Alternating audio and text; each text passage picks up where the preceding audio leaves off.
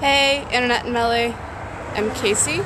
This is 25 and 52, except for that I'm 26 now. So I guess that means this is over. So it's the Wednesday after my birthday, and I'm sitting on what counts as a porch. It's the stairs in front of my house, but I'm sitting on it. Because I like to kind of watch the sunset over the houses across the street. And because, you know, why not? I thought that maybe I would have something like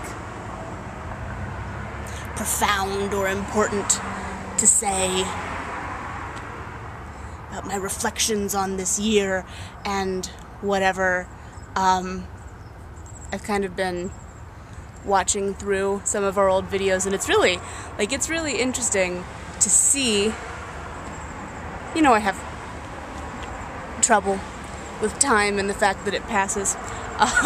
It's really interesting to see, and particularly the videos that are at my apartment in Cleveland, and to realize that all of this has happened in a year.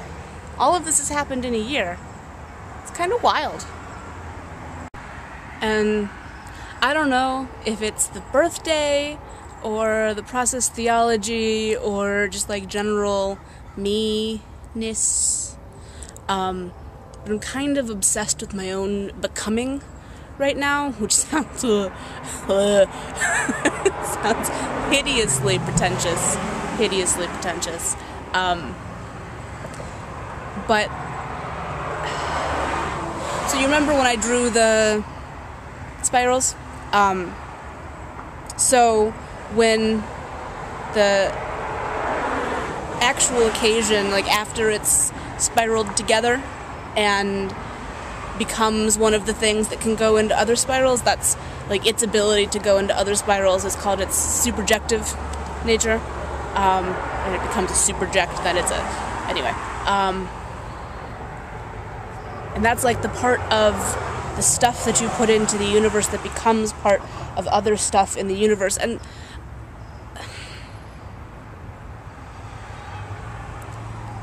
you know, I think when I worry about mattering, I'm worrying about my own subjectivity, right?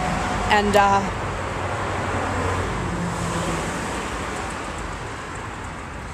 you know, there's that thing where most people lead lives of quiet desperation, and when you talk about that, it sounds like what you want is fame. That's not what I mean. When you talk about not wanting to live that life, it sounds like what you want is to be famous, and that's not the thing that I mean there. But I want what I put into the world to get pulled into other becomings in useful's wrong, in ways that create the universe that I would like to have exist in the future. Anyway, so on the one side, I'm deeply concerned about how what I put into the world is gonna be folded into the further creation of the world, and also really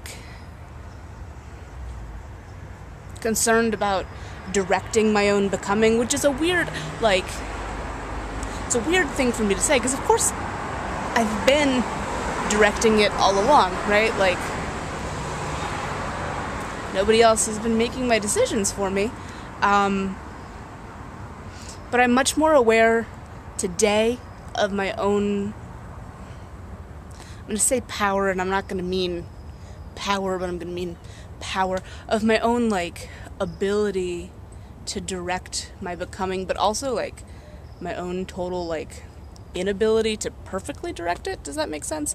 I can aim, but my aim doesn't always work out how I expected for it to. For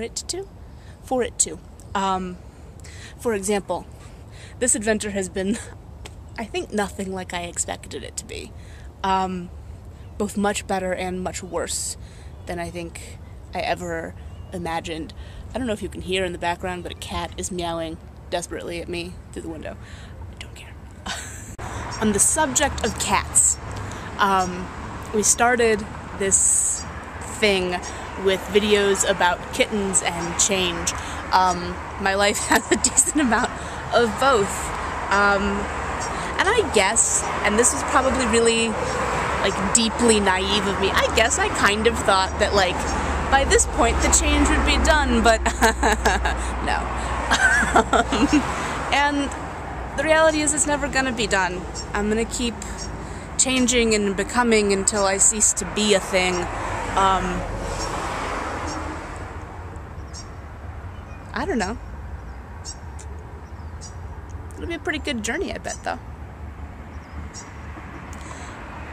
I love you, and I hope that your birthday is wonderful. I look forward to whatever our next project is. I'm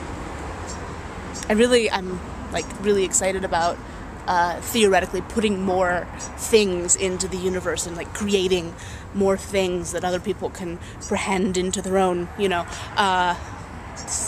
spirals. You're moving to Seattle. I love you, BB.